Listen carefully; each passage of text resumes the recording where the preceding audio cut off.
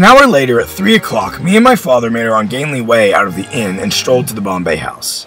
My heart was pinched with joy and excitement, for I had never laid eyes on or even been inside the royal building of the East India Trading Company, which was deemed one of the most prestigious and richly furnished buildings in all of London. Not to mention the excitement I felt at seeing my father in action. Once leaving the inn, the stable boys had scrubbed mud off the carriage that took us and curried the horses until the black coats shone like polished marble. We had plenty of time to bathe in the basin and had our new coats, pants, and boots sponged by a chambermaid before it was time to head to the appointment. The Bombay House stood behind high walls and was set in a substantial garden within a stone throw of an Inns of Court. An easy stroll from the headquarters of the East India Company on Leadenhall Street.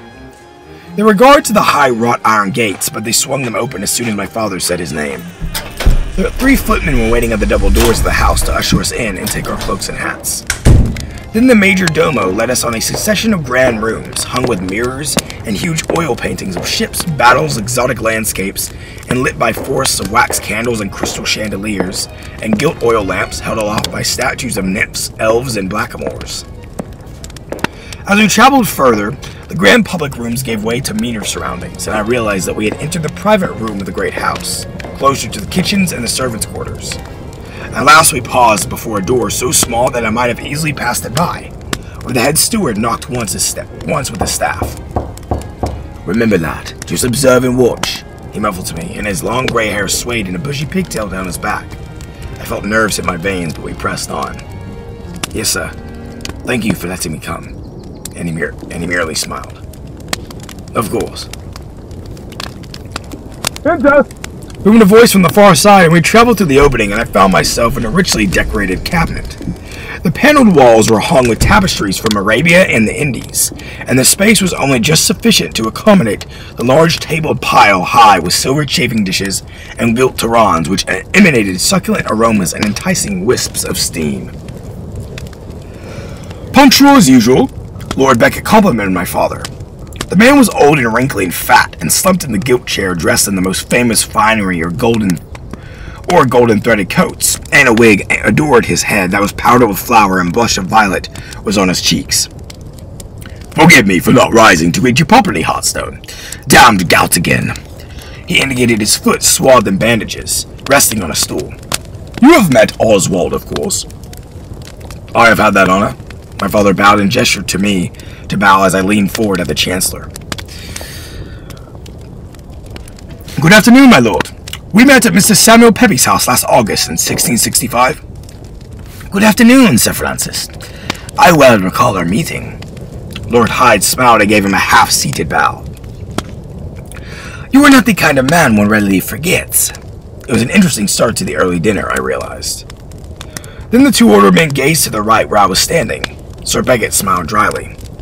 "I was not under the intention that you were bringing a guest in our midst." "This is my son, Henry Hal Hearthstone. I thought I'd let him observe our meeting as a learning strategy for his studies. He will not get in the way, I promise you that." Lord Hyde called to me. "How do you like your father being in the cabinet of the East India Company? Very fine, eh?" He laughed. I found his response a bit irritating, talking to me like I was a child, but I gave him a smile instead. "It is fine, sir. My father has succeeded, as you may know, in many voyages across the Atlantic. He's a great sailor, and I admire him for it. I want to be just like him one day." I nodded, and my father gave me a teary-eyed look and a slight smile through his Van Dyke stash. "So, will this observation be for your studies, lad?" Beckett asked cunningly. Yes, sir. I'm still in school," I muttered. "How old are you, boy?" Hyde asked. 16, sir. I turned 17 in November," I smiled. "Splendid! Well, lad, I hope you have an appetite for food, for we have the most presumptuous staff in all of London preparing the finest cookery." Beckett licked his lips like a fat pig. "I can't wait." I grinned. Beckett waved us easily and informally to the chair at our front. "Sit so we can talk. Take off your coat and wig, man. Let us be comfortable." I took a seat on my left next to my father and stretched my boot under the white cloth table to stretch my knees from the long carriage ride from earlier. I realized my father never wore a wig and instead stroked his thick silver hair. "Ah, of course, you do not wear a wig. Luckily that hasn't gone bald. Damned sensible. Well, we are all victims of fashion due to the city. The other two I saw had close-cropped heads and were in their shirt sleeves and their collars loosened. Beckett had a napkin around his neck, and they had not waited for a visit before eating. Judging by the pile of empty oyster shells, Beckett had already accounted for several dozen. I shrugged off my coat as my father and a footman took them. What do you fancy, Hotstone, the hawk or the Madeira? He beckoned to one of the servants to fill my father's glass. Does your son need wine? I would be delighted, sir, I smiled. How is your wife, Lila, and Maria, your daughter? How is the farm? I know you prefer the quiet life rather than the smoke of the city. Hyde smiled. My wife is fine, tending to the house and helping me with my investments. She always has a helpful hand towards me, and we recently attended the opera ball created by the playwright and poetry man, Mr. Frederick Mansier. It was splendid, and she enjoyed the music and acting to an expense. My daughter, she turned 9 this spring, I believe, and is as cheerful as a honeybee. The farm and crops are holding well. My father chose the hawk while I chose the Spanish Madeira, a sweet red wine from Portugal, but I enjoyed it in which it had a sweet taste to it, more like berries. I could tell this was going to be an immense supper, and the Madeira was very sweet but powerful. Once our glasses were filled and a platter of huge English oysters laid before us, Beckett dismissed the servants to talk freely. I grabbed an oyster, its rugged gray shell almost cut my hands from its needle-like coating, and I slurped in the mush, feeling the slimy coat of its meat, and tasting the sand and salt of the sea. Before I knew it, almost immediately they were in heavy conversation of the vexing question of the Irish War, which made my brain boil. The deposed King James had sailed from Ireland to France to raise an army among the Catholic faith and supporters there, and was attacking the forces loyal to King William. Oswald Hyde bemoaned the cost of a campaign, but Beckett rejoiced at the successful defense of Londonderry, and Enniskillen by his Majesty's arms. You can be certain that as soon as the king has taken care of the Irish, he will turn his full attention back to France. Oswald Hyde sucked another oyster from his shell and looked unhappy, an expression that seemed to come naturally to him. I shall have to go back to Parliament for another probation. Even though I lived in London my whole life, my father never failed to keep me well informed on the events of the day, for he had much friends in London and corresponded with them regularly, and I would listen to their conversation in the drawing rooms late at night when my father and his comrades played cards and dice. I watched my father, and he was able to follow the weighty twists and turns of the conversation and even make notes. We have a little choice in the matter, he said. Once Louis invaded the Palatinate, we were forced to act against them in accordance with the terms of the Alliance of Vienna. My father pounded the opinion with which the others concurred, and I sensed their approval, although Hyde cottoned to bewail the expanse of a continental war. I carefully slipped another oyster into my mouth and washed it down with a gulp of red wine. I sat quietly letting the men discuss their matters. I agree, there must be a war with France, but in God's name, we have not paid yet off the cost of the Dutch war. The Black Boy and Jamie left us with debts owing to every bank in Europe. The Black Boy was the nickname people called Charles II, the Merry Monarch, in which my tutor had taught me the knowings of the royal courts. Jamie was James II, who succeeded him and ruled for 3 years before his overwrought Roman Catholicism forced him to flee to France. William the Stadtholder of the United Provinces of the Netherlands and fourth line of the succession had been invited with Mary his wife to take the throne of England. Mary was the daughter of James, which made their claim to the throne all more valid, and they were Protestant. Once the oysters had been dealt with, Beckett called back to the footmen to serve other dishes in which I dived straight into with hunger. I fell upon the Dover sole as though it was an enemy, then went to the lamb and beef with 3 different flavors of soup from the silver gilt turons to wash them down with the red claret. My father eyed my hunger and ushered me to slow down, for it was taken as rude to feast more than the royal court advisors. My father, I noticed, sipped sparingly at his glass, for the conversation was fascinating, and opened insights into the intervening structure of power and world politics, for which I had no appetite for. I followed his example and did not let the wine cloud my mind. The talk ranged from topics I'd never heard of before, like the coronation of Peter as the Tsar of Russia, to the incursions of the French into Canada, from the massacre of their settlers at Lakin by the Iroquois Indians in the New World, to the rebellion of the Mughals in India. The last conversation piece finally appeared to be the true reason of this meeting, the affairs and fortunes of the English East India Company. I watched my father as I could read his mind in the shipping investments he was planning to offer. I then noticed a change in our rulers' moods. Their eyes became shrewd upon my father, acting like I wasn't even there. "I understand that you are a considerable shareholder in the company," Lord Hyde asked randomly. "I was fortunate enough to purchase a little of the company stock when I returned from my last voyage, years ago in the East, in the 40s. My father admitted modestly. "And since then, from time to time, when my fortune has been kind, I have added to my holdings." Beckett waved away his disclaimer. "All the world is aware of the exploits of you during the Dutch wars and thereafter with Captain Nelson in the 1620s, adjacent to the Mayans and their very considerable additions that you make to the privy purse for the prizes of war, and the fruits of your trading voyages to the Spice Islands and the eastern coast of the African continent. And hearing of all my father's adventures, it made me admire him even more, making me want to go on such a journey." He turned to me. "Do you know your father holds 4% of the company's stock, son?" "Yes, sir," I said quickly. He turned to the Chancellor. "It does not include the dowry of which my daughter is being married to your eldest son as well." Hyde looked impressed as he mentally catcalled the monetary value that represented it. "A valiant and resourceful sea captain you have proved yourself," Hyde murmured, "and a prudent investor. You richly deserve those rewards." I noticed he was watching both of us with a piercing gaze. "More likely your personal interests are aligned to our own," the Chancellor went on quietly, rubbing his cropped pate so he had the short, stiff hairs rasp under his fingers. "We are all stockholders, the Crown the largest of all. Thus the recent news of the East Indies affects us all most painfully." My heart hit a sinking spell. What were they asking of my father? My father straightened in his chair. "Forgive me, my lord. I arrived in London only this morning and have heard no news." "You are fortunate then, for the news is not good," Beckett grunted, and lifted a lump of beef dripping blood to his mouth. He chewed and swallowed and took a gulp of wine. 2 weeks ago, our company ship, the Bully, tied up at the docks.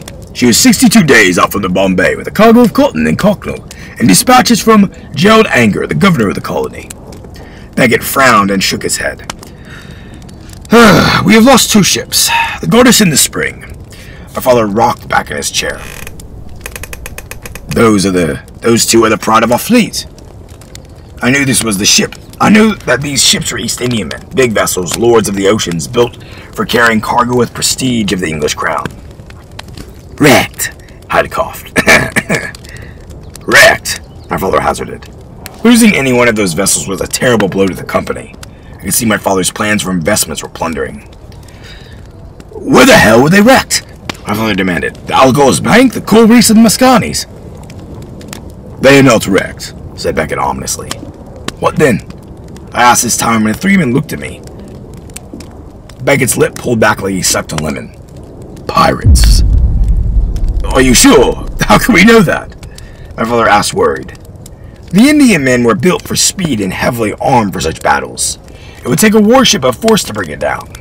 Now the company's stock would plunge. My father's own investments would be slashed by the thousands, 10,000 pounds. I could see the fury in his eyes.